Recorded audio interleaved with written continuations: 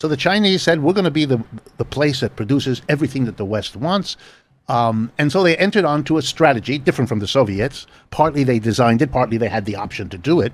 And it's very, very important in terms of the struggles now. They made the decision to be different from the Soviet Union because as part of getting in to the rest of the world, getting their stuff sold in the United States, for example, they wanted to demonstrate a kind of we'll meet you halfway. So what they did was they said, we will allow private enterprise. We will have the state with a very dominant position, the state-owned and state-operated enterprises, which remain to this day important in China, but we will allow private enterprises by the Chinese, and even more, we will allow joint enterprises in which the private Chinese can cut a deal with German or Japanese or American companies, and we will allow that as well. The glee in the West that they were going to be brought into this was fantastic. Western companies began to understand that this was a successful strategy. I mean that. The Western companies saw that the growth in wages, the growth in a market, the growth in access to this exploding market was unbelievably attractive, and they had to get in on it. And so they rushed to the Chinese, and here's what was done. A deal was struck over and over again, same deal. We want to be able to bring production to China.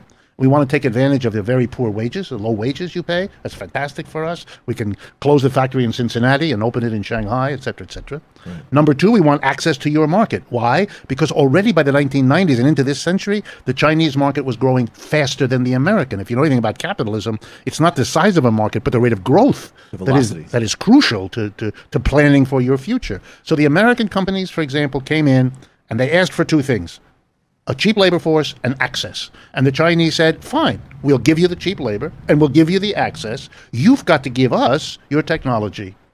And you've got to give us help in getting access to your market so we can sell this stuff, which is in your interest because you're producing in China stuff you want to sell in the United States too. So we'll do that together. That's when the marriage, because that's really what it is, between China and Walmart develops.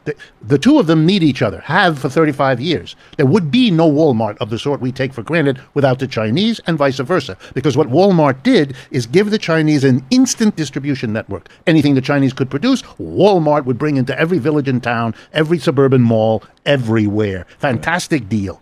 But that's why when you hear today, the Chinese are stealing our technology, that is nonsense. That's pure ideological bashing of China. A deal was struck. They got the technology, which they demanded, in exchange for the cheap labor and the access. And that was a deal that nobody held a gun to anybody's head. The American company that didn't want to share technology walks away. But it didn't want to because it was willing to parlay that technology, and to claim now, oh, they forced us, is